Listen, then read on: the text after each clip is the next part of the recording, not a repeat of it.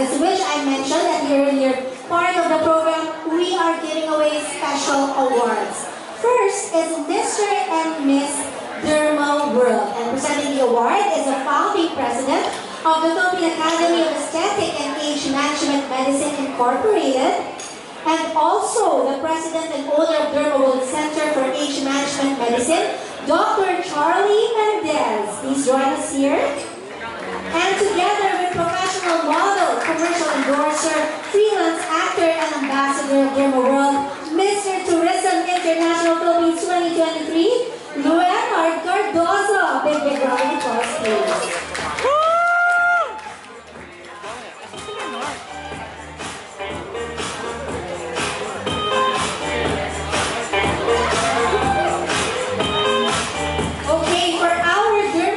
Awards, they will win 50,000 pesos each worth of services. Wow! A sash, of course, and they will become a Dermaworld ambassador.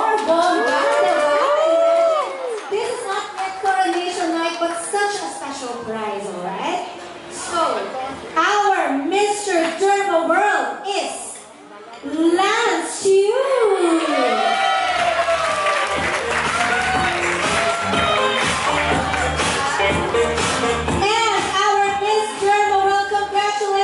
Justine Teng.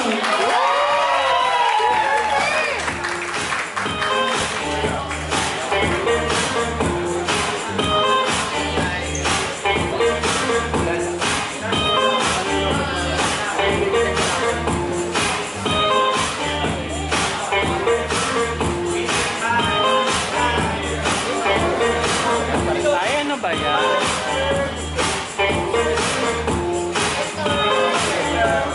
Here po sa side. Dito po sa side. Dito po. Here, center, here. Here po. Leonard, here.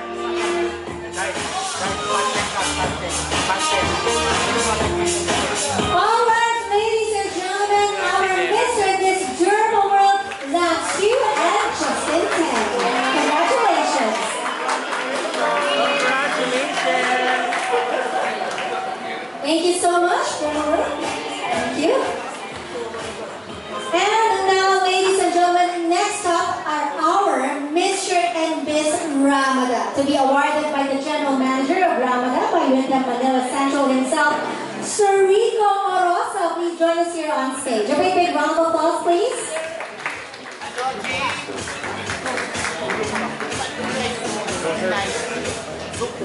Sir, please join us here on stage.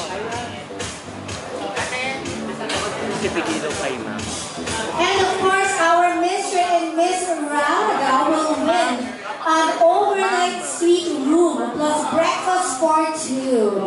Staycation before the grand coronation. All right, who do you think is Mr. Ramada? Miss Ramada. All right. Our winner, Mr. Ramada, is congratulations, Newson.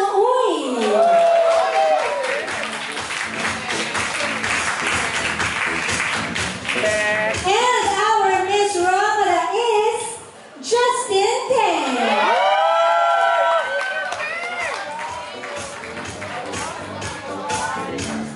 Hi, ate. Here, oh, side. Right, please. Right. Right side, please.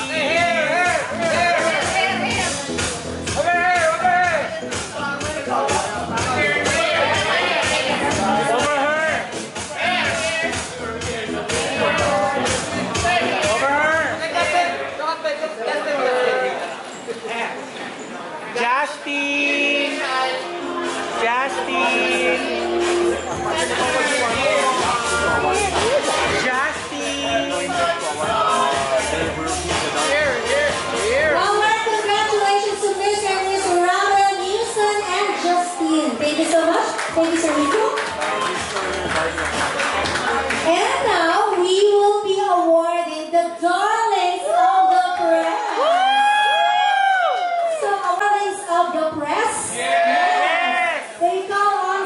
course, Sir Rico, Miss Vanessa, Sir Alvin, Sir Kevin, of course, to join us here on stage. Hello. Our representatives from Ramada, Miss MJ, Ian, join us here as we present our darlings of the press. Do we have the list of winners? It's here. Yeah? Okay, who do you think is the male darling of the press? Lens! Okay, our Mr. Chinatown 2023 darling of the press is Mr. Matthew Geremy Tanengge.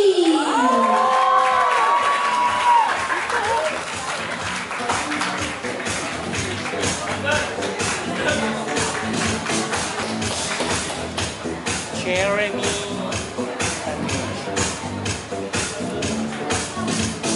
He charmed you guys, diba? And now for our Miss Chinatown 2023 darling of the press, who do you think it will be? Hindi ba si Jeremy? Siya po yung mister, ha? Later yung miss-announce natin yan. Sige, let's give the floor to our darling of the press for photo ops. Geremy here, oh. Good. Ay, abs pala! Do you want to see his abs? Oh, diba you said, meron kang abs, we have to see it.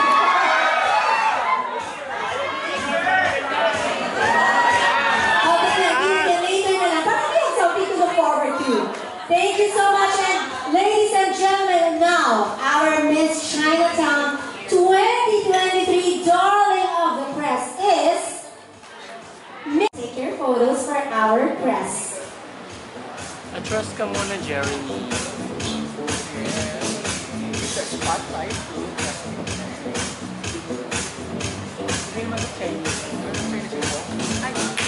Ladies and gentlemen, Miss Mary Justine Teng. Justine, right.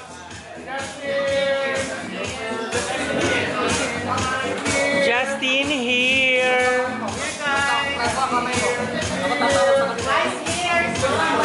Oh, sige.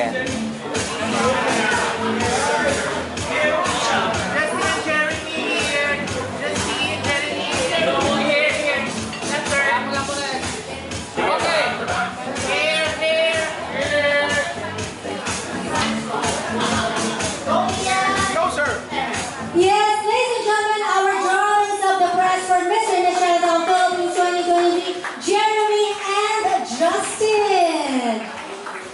Wow, what an afternoon, right? Let's have a photo, of course, with our judges and our presenters.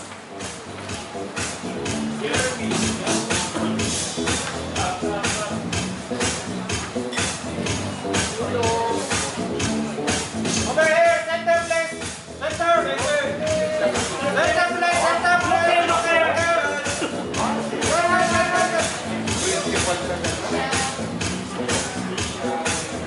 Congratulations. Look here, look here.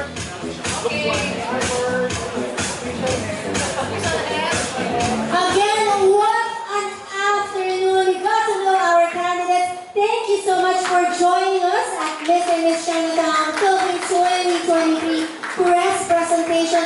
But guys, the program may be over, but you can still get to know our candidates one-on-one. And again, this event is presented to us by Miss Chinatown Foundation and Shinoy TV in partnership